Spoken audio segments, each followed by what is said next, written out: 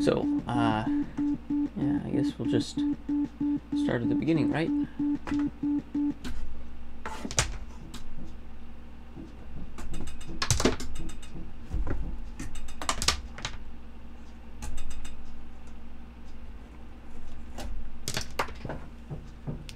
So, we're going to take, this is the cable that goes to my speaker. I'm going to plug this into sine output.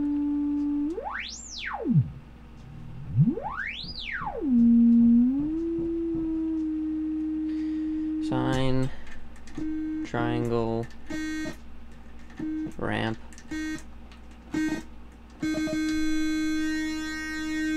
PWM. So we're just going to plug it into sine for now. And I'm going to take this other oscillator over here.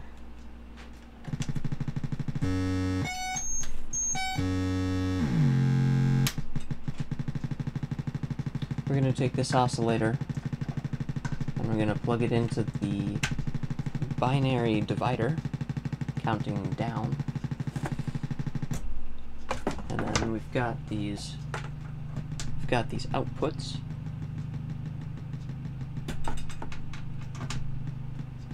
And this clock divider is going to provide the logical signals to control this this analog switch. There are 3 analog switches in this module. So we're going to have this guy control the first switch by plugging in a gate signal into the gate in over here.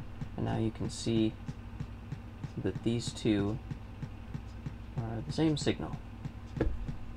And we're going to plug in this sine from my voltage controlled oscillator into the input, and we're going to look at the output, or listen to the output, I guess.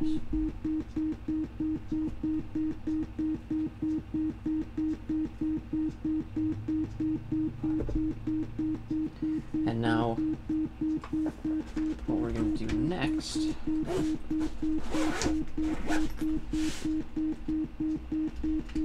I'm going to get the right cable, or a cable.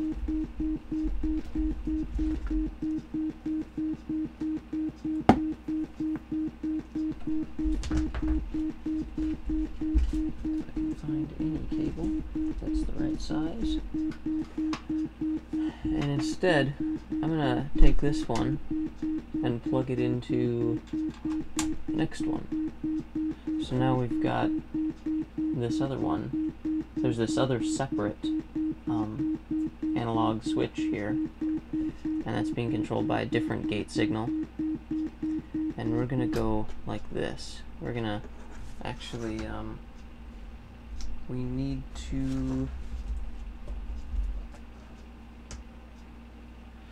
to connect the output of this into the input of this.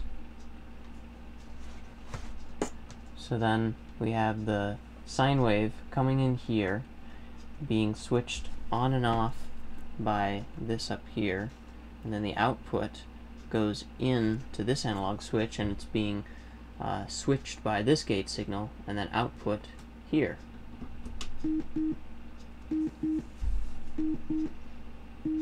So the sine wave is only played when both gate signals are high. And the way that I wired this is such that the input, when you unplug the jack, it actually just, there's an internal connection from this input to this output by default. So this connection is actually unnecessary in this case if I want to control one audio signal with 2 gates. So it's just a little more convenient. And now if I want to control it by, say, 3 gate signals, what I can do is I can plug in this third analog switch, the gate for this one, into another logical, and then look at the output from this, because again, this input is internally wired to this output by default. So these connections from this input to this output and this input to this output aren't necessary. They're optional in this case. So in this way you can have one audio input, one audio output, and then just the gates connected, because they're internal connections, and that kind of just cleans it up, makes it easier. But that said, it is possible to make all of these work independently. So you don't need to have them cascaded. That's just kind of by default what happens, because it's maybe useful.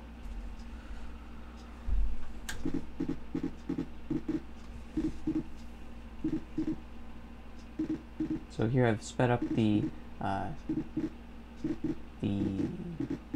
I've sped up the gate.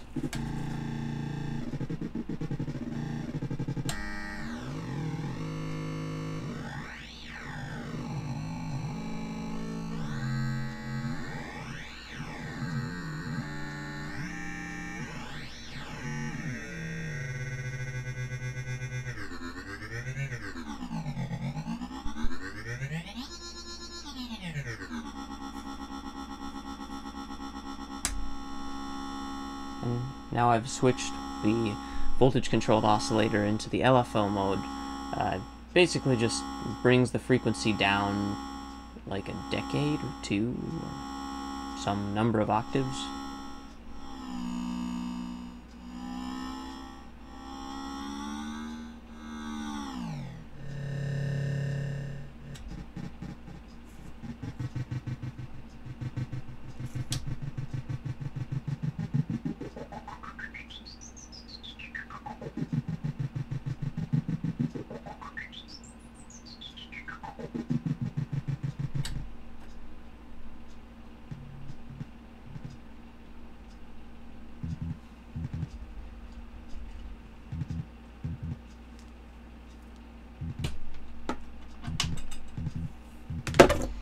Now I'm going to take a look at, or I'm going to plug the control voltage modulation into the sine.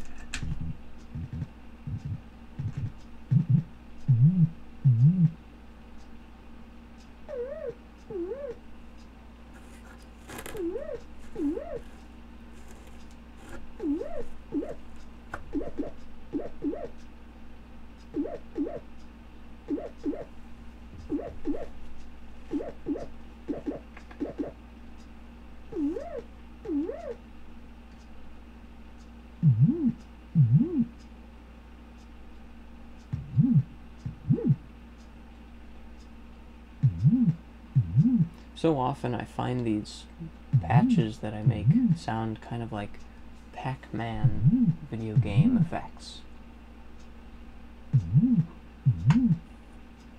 One time I made a patch that sounded kind of like the waka waka waka sound that he makes when he's eating the Pac dots. This isn't it.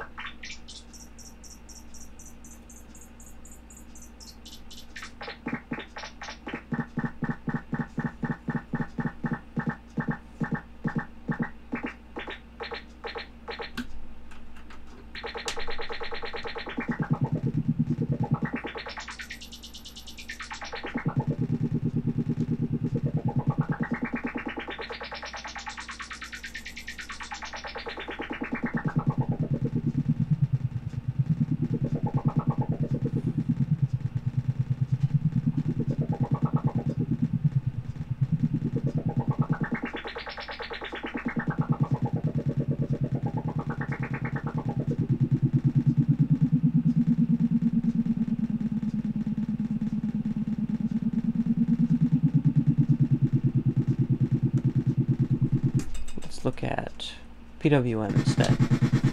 This is really harsh.